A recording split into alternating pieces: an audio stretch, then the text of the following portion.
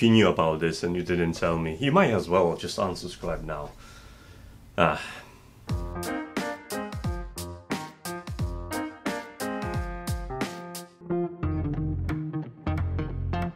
Hey guys, I'm making this video because, well, I discovered something yesterday that was out for 2 years and no one told me.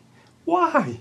We are talking about Zigbee2MQTT dashboard, a very nice web interface that you can use to organize, add and manage your Zigbee devices inside, well, wherever you're running your Zigbee2MQTT. And up until yesterday I was blissfully unaware that this is a solution I could use and save myself a little bit of time and make everything simpler. And I got really comfortable at doing that to the point that it wasn't really a hindrance. But I can fully appreciate the fact that if you're new to Zigbee2MQTT, you probably want to start with a dashboard like this. So in case you are not aware of it, and well, you weren't living in a cave like me for the last 2 years, then I'm gonna bring you up to speed. But first, what is that secret Zigbee2MQTT dashboard? Well, it's a web interface that basically will, well, change whatever you click on the web interface into a command and edit your Zigbee2MQTT settings. Is it game breaking? No, but it will make everything look pretty and easy. And well, let's face it, that's the point. And because it's not available by default and I wasn't aware of it for 2 years, that's why I call it secret. So how do you enable it?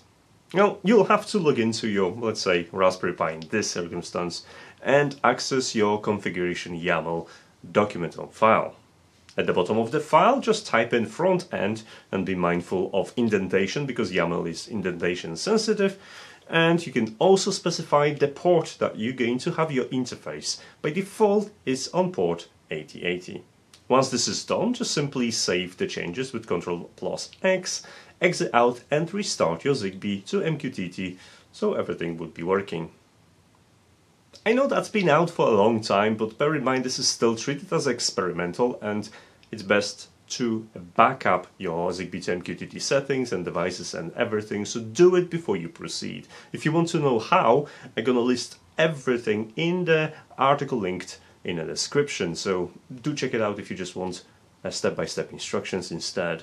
So how do you access it? You probably know already. All you have to do is just type the IP address of the device you're using, followed by a port number, in this case 8080 or whatever port number you have selected, and you'll be greeted by a beautiful web interface for your Zigbee2MQTT. In the tab Devices, you can manage your devices. You'll be able to rename them, so change the default IDs into more friendly names, delete the devices and edit properties, or even trigger reconfiguration if your device supports that. So it's a very useful screen. Another cool information on the screen is the battery information that you can have at glance. Now granted, you won't get any notifications when the battery is running out. For that you'll have to use my profile. Click on there if you're interested how to get that. But it's a very good screen for overview of what you actually have in your network. The second tab is the dashboard, and the dashboard is basically a card display of every single device on your Zigbee network with some basic parameters. Now, my criticism of that would involve that not every device listed there will have all the toggles available for it, so you will have a limited controls of the devices in the Zigbee2MQTT network, but most of the basic information and toggles should be there, so yay! And just a note that if you see any question marks, it means that the status isn't confirmed yet and you'll have to toggle it one way or another to get the latest state and save that in Zigbee2MQTT dashboard. So do that and then you'll have a full set controls for every device. And while the search bar is still available, you can't really organize cards in any other way, which is a shame. Next up is the map, and map will give you a lot of useful information about your mesh and the health of it. At a glance you can see which devices are connected directly to your coordinator, which use the different routers, and how your mesh is built. Also you'll find the signal strength for particular connections, which is great when troubleshooting devices that are not responsive, and verifying that you're not reaching any limits on your mesh network for direct children or maybe for total number of devices supported by your coordinator. Next panel are the settings, and you'll find a lot of different settings. Most of them will be associated with your configuration YAML. So instead of editing that, you can just simply jump into the web interface and make your amends there. It's very useful for changing, for example, MQTT settings, passwords, and etc, etc. Whatever you're going to change in there, be careful, because this will strongly affect how your Zigbee2MQTT is working, and if you mess something up, well, it's a good thing that you have option to backup and restore your configurations just from that section. One thing that I really appreciate is the fact that we have external converters. Now, adding external converters as easy as just dropping your code in there and saving it. It's much easier than actually creating file using SSH. Thanks. Next on the list are groups, which pretty much self-explanatory. You can add, edit and delete the groups, so that will help you manage devices in your Zigbee networks that are responsible for certain types of controls or assigned to certain rooms. I don't think I have to explain anything in here. You probably know what that means.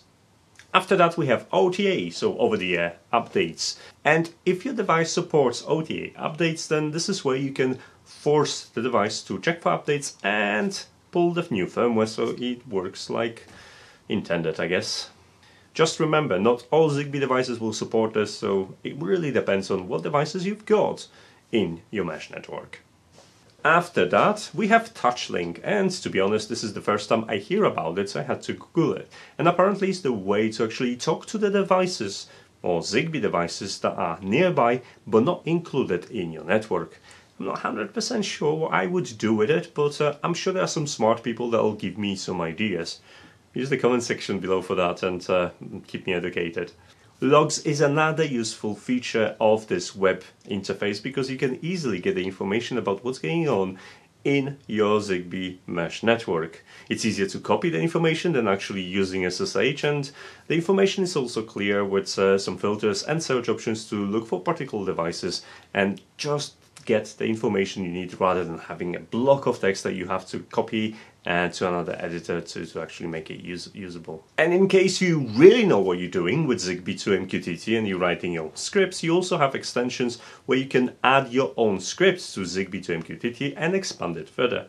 I have no idea what I'm doing with it, so I'm not going to be, tutoring anyone about it because, let's face it, I never use that feature, so it's alright. Anyway, I hope I brought this to your attention, and from now on you're going to be using this web interface to manage your Zigbee2MQTT devices, whether using NodeRED, Home Assistant or whatever. Super useful, and it saved me a lot of time. I was actually so frustrated that I considered designing something in NodeRED that would do a part of it, not all of it, but a part of it. But thankfully I stumbled across this and I don't have to do any of it. I'm happy. Now, I know I've been sleeping in a cave for 2 years and I've missed it completely, and I should have let you know about it earlier ago, but there's another thing that you probably want to Google, which is Tasmo Admin. It's another web interface, this time for Tasmota devices, but I guess I'm gonna maybe cover that next. Again, I'm coming late to the party. So, if you don't want to miss that, you know how it works, how YouTube works and how to get notifications and stuff like that. I'll leave that to you, I'm not going to explain that. But I have some social media listed right now and in the description of the video, so follow me there, start the conversation, let me know what else I've missed in the last 2 years, because I have a feeling I've missed a lot. Thanks so much for watching, and I'll see you in the next video. Take care, bye!